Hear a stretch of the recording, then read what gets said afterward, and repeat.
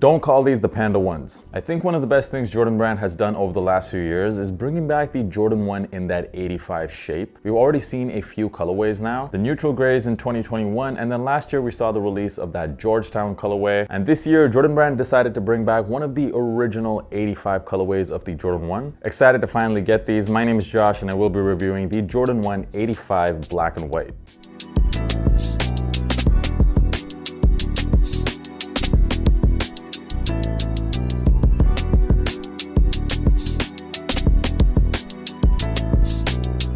So this pair right here, the Jordan 1 OG 85 High in this black and white colorway, these will officially release February the 15th worldwide for a retail price of $200 US, and in Europe it will be 200 euros. I managed to get these early because a few days ago on the Sneakers app during a Sneakers live event, these shock dropped on the app. I know a lot of you guys were saying that it didn't really pop up on your screens. I had multiple phones open in front of me, each with a different Nike account, and on 3 of them it didn't pop up, it just popped up on one of my accounts. No idea what the reasoning was behind that, but shout out to Nike for the early access. And this pair right here is an iconic colorway because it was one of the original 1985 colorways of the Jordan 1. We have seen it retro a couple of times now. In 2008, it was part of the Countdown pack and it had the Jumpman logo on the tongue. And then in 2014, this colorway retroed again. But this is the first time we were ever seeing this colorway retro in that original 1985 shape. And if this pair is the first time that you've really been interested in a pair of 85 Jordan 1s, there are quite a few differences between these and your normal mainline Jordan 1s that get released. The most obvious difference is on the toe box. So here I got a pair of the Mocha Jordan 1s, and have a look at the 85 pair. Just look at how much thicker that mudguard is. You'll also notice the shape of these at the back of the shoe specifically. You'll see that on the 85 pair, it's pretty much straight up,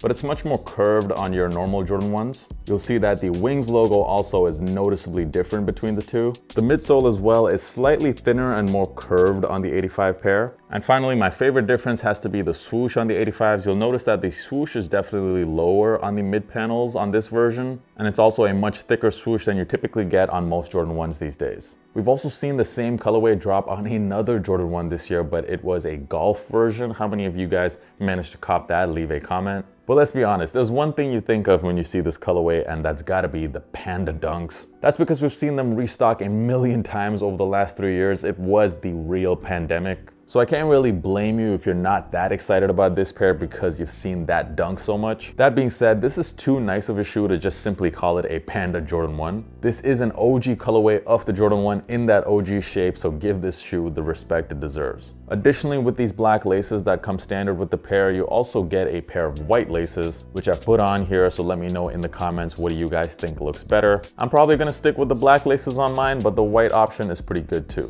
Now let's talk about the leather quality, because leather quality on 85 Jordan 1s is one of the most hotly debated topics in the sneaker world. And let me preface this by saying I'm not a leather expert. What me, a casual shoe collector, would consider as good leather is different from what a leather expert would consider as good leather. Someone like a Rose Anvil, for example. So from what I can tell, this leather is definitely a thicker cut than some other Jordan 1s. It does feel pretty average though. It's not as soft. There's definitely no tumble whatsoever, but usually a thicker cut of leather does typically mean good quality. And this is the type of leather that you know will age well over time.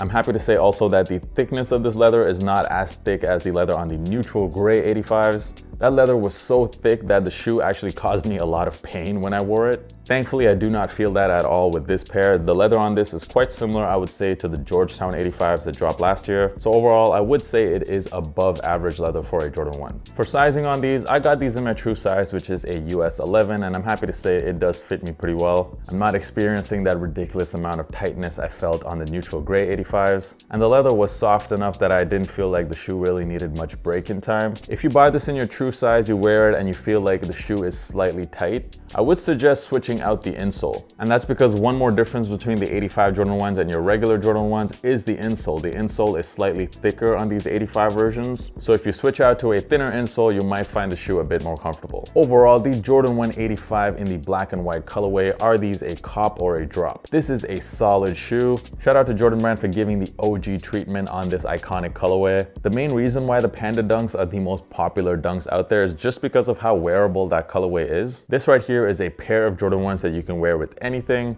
Great shape on these, great colorway. If you are a fan of the ones, I don't see how you can possibly hate on this shoe. I definitely think this pair right here is a cop. Make sure you're following me, by the way, on Instagram and TikTok, dropping daily content on both those platforms. And if you want some listening content, make sure you check out my bi-weekly podcast, The Kickback Pod. Starting this year, there's gonna be a lot of very familiar faces from the sneaker world appearing as guests on the podcast, so make sure you guys check it out. Thank you guys for watching the video and supporting the channel. I'll catch you guys in the next one. Peace.